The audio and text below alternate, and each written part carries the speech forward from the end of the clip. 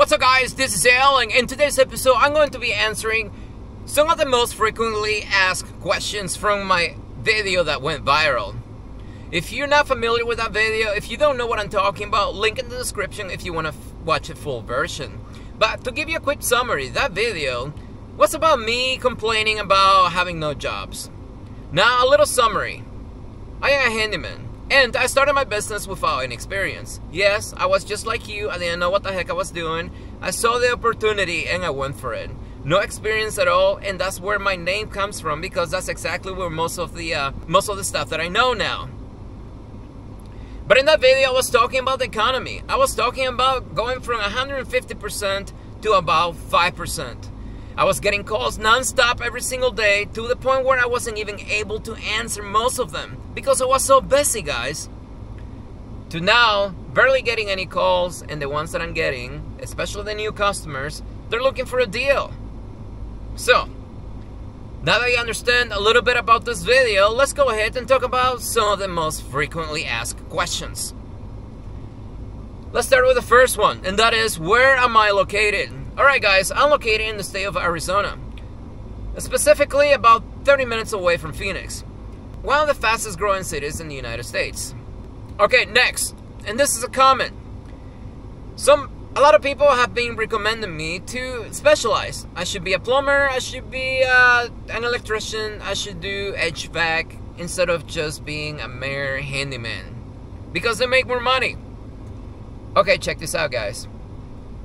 The plumbers in my area that are actually making money are working in commercial work, or they're doing bigger projects, $10,000, $20,000 projects. Working for insurance companies, getting paid by insurance companies. Those are the plumbers that are making money, more money than I do. A regular plumber? No, I make more money than a regular plumber in my area. And you know why? Because I'm a handyman. I can do everything. Yes, I can change a toilet, I can change your faucet. But at the same time, I can do drywall. Guess what? I can do roofing. I can change your kitchen cabinets. I can put a brand new counter on your on those kitchen cabinets as well. I can paint. I can tile. Not the best tiler ever, but guess what? I get it done. Good enough to get paid. Yes, I can install a ceiling fan. I can do a lot of things that you think are hard to do. And I taught myself everything that I know. So, should I specialize in something else? I like the smaller jobs, guys. I like to keep it simple. Every single day is different for me. One day I can change a toilet. The next day I can paint. The next day I can do some drywall. When it rains, I do roofing. I like my days being different every single day. I don't like the same thing every single day. I get bored very easily. So even though the economy is slow right now, I'm not going to specialize. Next comment. Alright, so this one here, a lot of people are saying that they don't believe that I have commercial insurance for my vehicle. I need to show proof! So you believe me. Go deliver some pizzas and get into an accident and see if your car insurance will cover it. No, they're not gonna cover it. That is what I meant by commercial insurance in my previous video. You need to have a commercial liability because you're using your vehicle for work. So if you're going to be in the service industry, you need to get a different type of insurance. That's what I meant by commercial insurance. Because some people saw my truck and they're like, that is not a commercial vehicle. That is a truck. Well, what the heck do you think a commercial vehicle is? So this is another comment. And this one says, don't disrespect that woman for getting more estimates. How rude! She has every right and is smart to get estimates. There are so many fraud, unlicensed, uninsured, fraud, low quality, side job people out there. She should get more opinions. She doesn't know you. Just FYI, there are a bunch of people doing handiwork for $90 minimum visits. Alright guys, people are very sensitive in today's world. So you gotta watch what you say, especially online. That was a female customer. She happened to be female. She identified as female. So I believe I called out her pronoun correctly. Is that my fault? No. It had nothing to do with being a female, a male, and it.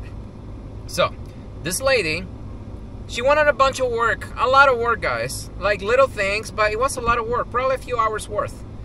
And I quoted her $125. $125. Because that is my minimum charge. And this lady declined my estimate because she wanted more. She was gonna get other estimates, right? And in that video, I guess I laughed at it because to me that was an extremely good deal. It was already discounted, and this lady decided that it was still too high for her and she wanted cheaper. I did not make fun of that lady. It was nothing personal. I was just telling a story so you would understand what I'm dealing with right now. So stop being sensitive. Alright, let's check the next one. This is a comment.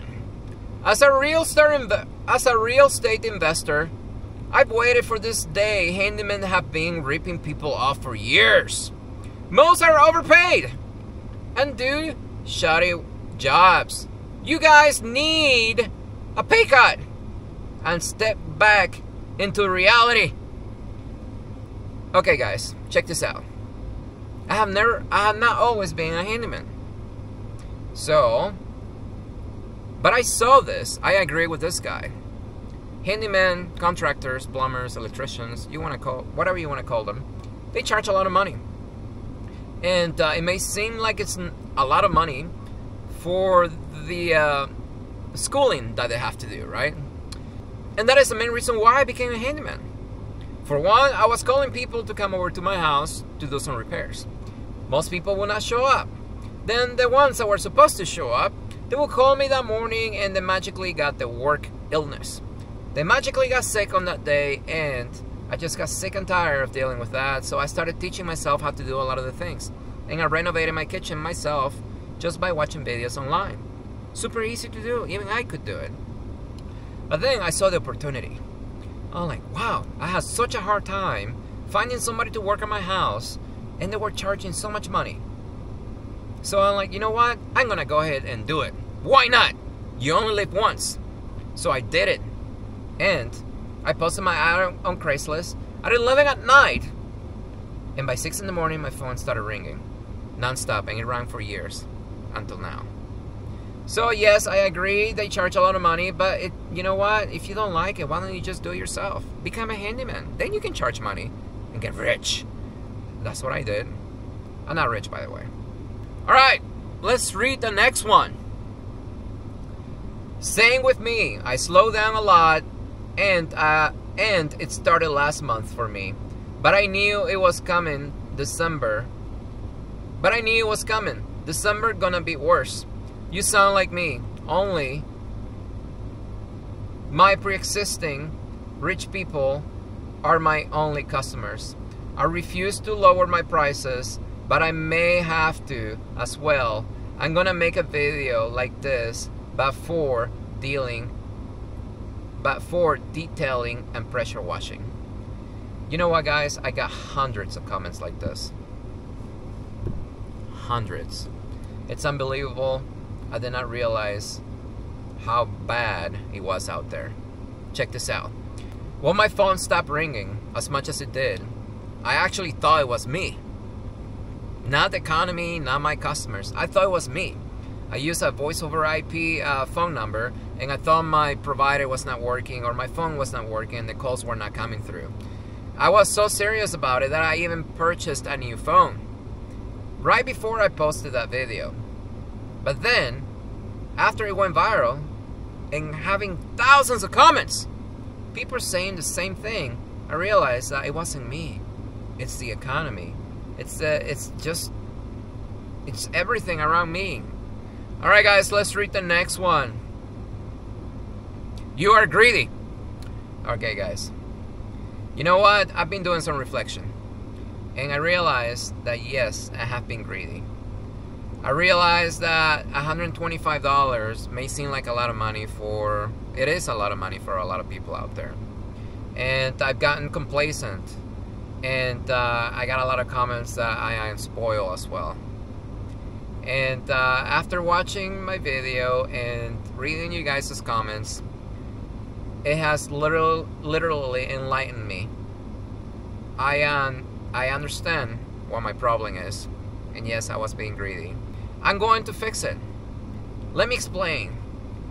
So right now, most of my customers are people who have money. Most of my customers that have money right now have secure jobs. They work for the government, or they work in a hospital, the healthcare, and the inflation is not affecting them as much. And I realized that in my last video, I was talking about concentrating on the richer neighborhoods. Target the rich, the people who have money. But you know what, guys? I'm not rich, but I'm not poor either. But I know the feeling of not having money. And after being humbled by this economy and the lack of jobs and calls, I can understand people who are not able to afford repairs, because that is the main reason that drove me into this business. One, fixing my own things because everything was so expensive, and making the money. But I realized I'm playing into the system's agenda, and that is just catering to the rich people and forgetting the poor, the middle class. As you guys know, somebody's agenda out there is just to get rid of the middle class and make people suffer. And I was playing into that game. And after reflecting, I'm going to change my lifestyle. Yes. Am I going to lower my prices? Yes, I'm going to lower my prices. Even though a lot of people in the comment section said not to do it, I will lower my prices. But not for everybody. I'm going to lower my prices to those in need. When talking to people, I can tell who needs it and who doesn't need it. And I think, I don't want to get religious with you guys, because I'll be honest with you, I lost my religion when I was deploying Iraq in 2009, 2010. But recently, I've been feeling a little different.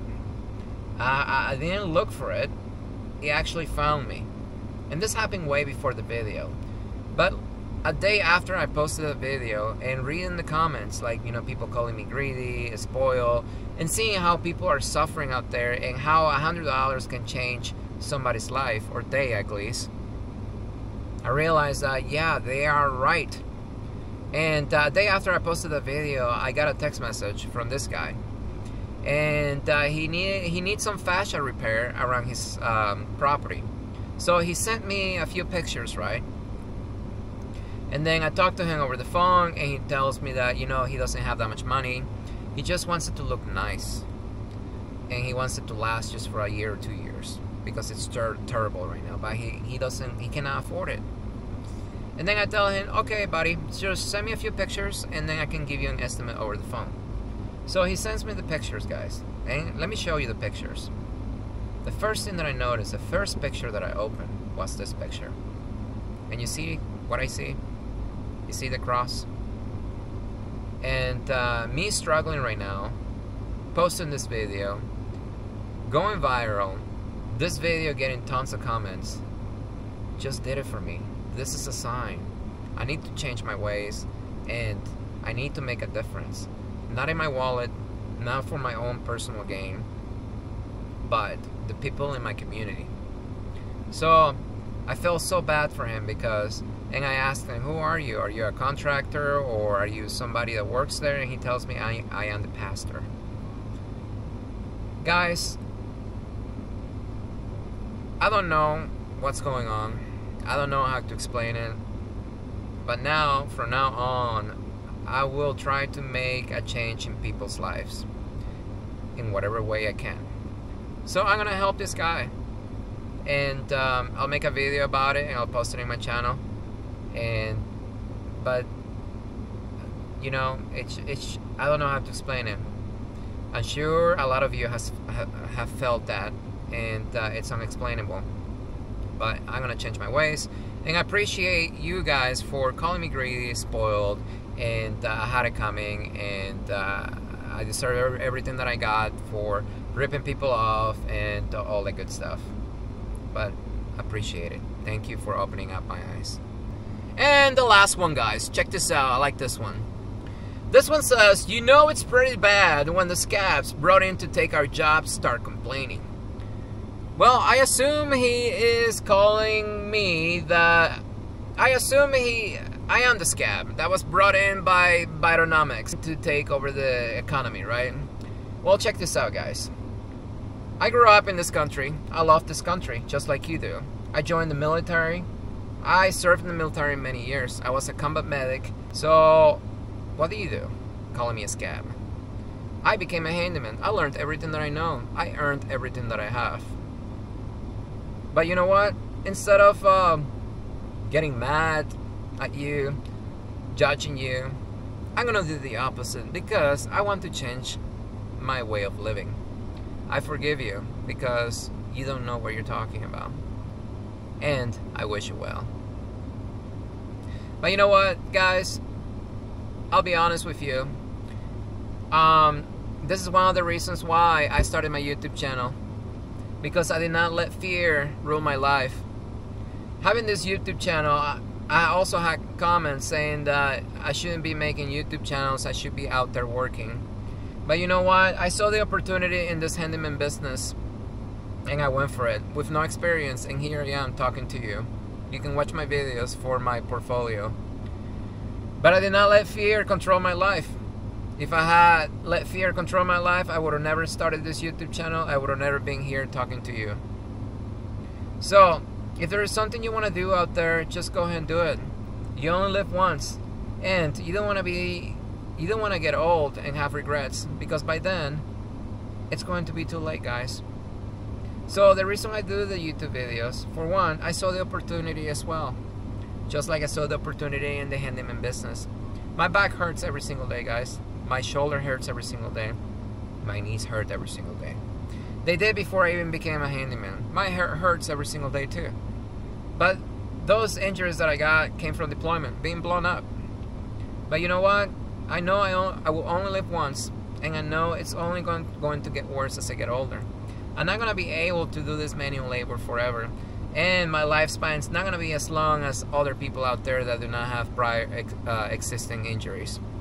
So, I saw YouTube as an opportunity. I can make videos. I can inspire people to do things that they are afraid to do.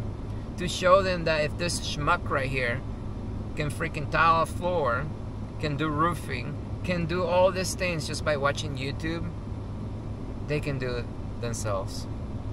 So, that is the main reason why I do the YouTube. And hopefully, my goal for this channel, and I've said it before, even before my video went viral, is hopefully I won't have to worry about finances in the future, and I can do this work for free. Just to help my community, help the people around me, and make a difference. Because money, it's not going to make a difference because you cannot take it when you die. I believe in karma, and I believe you can take it. I believe you can take your karma when you die. But anyways, guys, as always, if you enjoy my videos, don't forget to like it. If you have any questions, comment below. I understand I did not answer all your questions, so if you want me to make another video, I will.